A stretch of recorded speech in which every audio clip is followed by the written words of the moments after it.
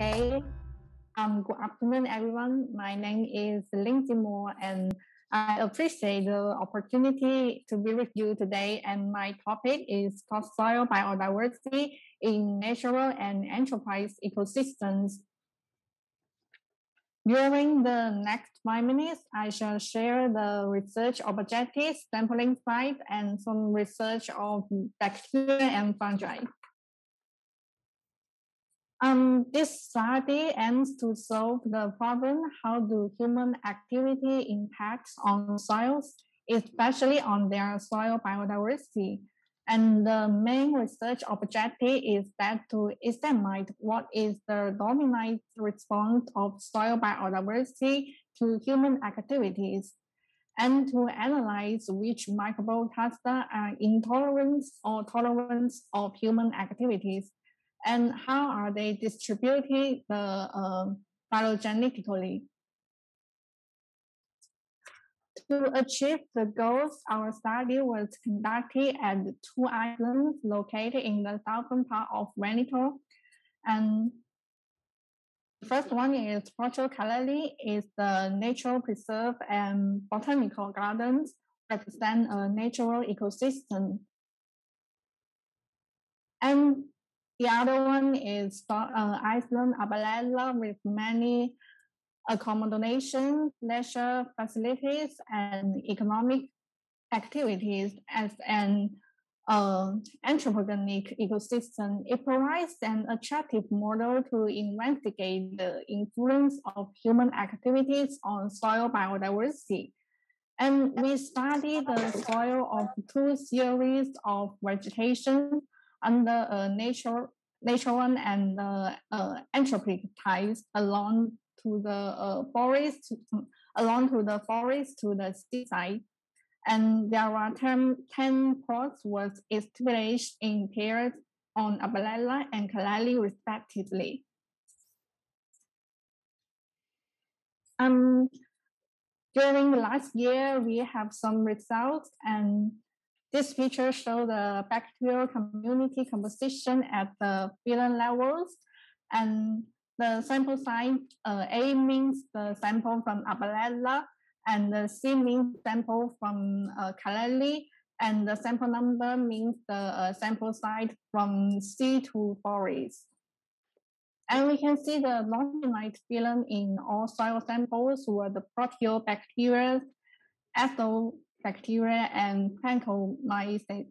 And the relative abundance of bacteria in the same sample types did not seem to be very different.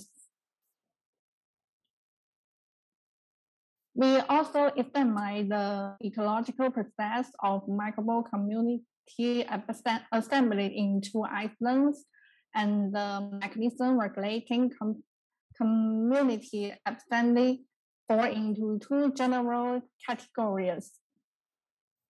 On the one hand, the niche theory emphasizes the roles of deterministic ecological selection, which can result in variable selections and homogeneous selection respectively.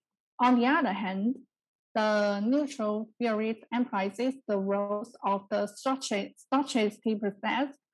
Under this framework, the homogeneity dispersal may allow the species to persist in their unfavorable habitats, leading to low species turnover among the localities.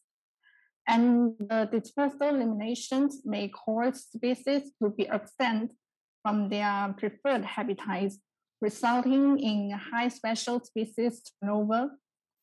And as a result, the deterministic process, particularly variable selections, may have formulated the community assembly of soil bacteria in Calali, while the stochastic process that the homogenizing dispersal may have played an important role in the causing the taxonomic turnover in Abalella.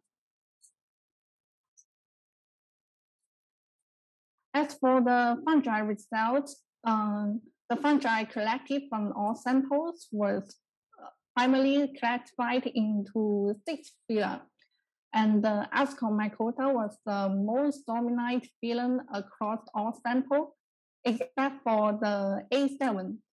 It is known that the Basiliomycota dominated the A7 sample, account for more than 60%. Furthermore, we found that the Zygomycota phylum was rare in the beach, which found the highest abundance in the Abalella sharp sample.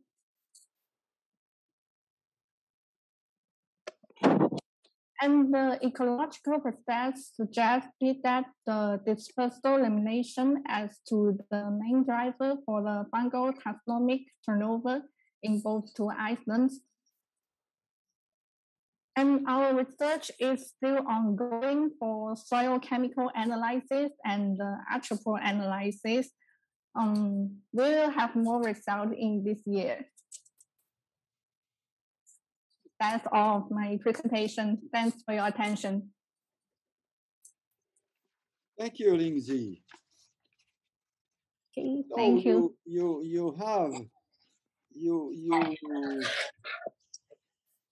You studied all these microorganisms in Albarella, which is with anthropic pressure, and in Caleri without, in a natural ecosystem. Yes. So okay, I can hear you now. I remember that we have in Caleri and in Albarella we have quite the same index, Shannon index. So there was not a little bit large difference in number of species and even in biodiversity. But on your picture here, I see evidence of a difference, a large difference between Albarella and Caleri. Can you explain what is this difference? The blue area is different, and the green, the clear green too. Okay. We can see the green one means the dispersal elimination in Abalella, and the blue one means the deterministic process in Caleri. And I can explain that the dispersal elimination may cause the species to be absent from their preferred habitats, and the variable selection means the community divergence caused by the heterogeneous. And this result suggests that the different ecological process may underlie the community assembly of soil bacteria in different ecosystems. And the bacteria community assembly in the anthropic pressures was more affected by the stochasticity than in the natural ecosystem. But the reason for such increase in stochasticity response to environment change are still unclear, but might include the effects of the reduce of species pool as a result of the disturbance, and the stochastic colonization of the new niche spaces that led to purity effects. But I think it needs to be further research. Thank you very much. I see better now. Thank you very much.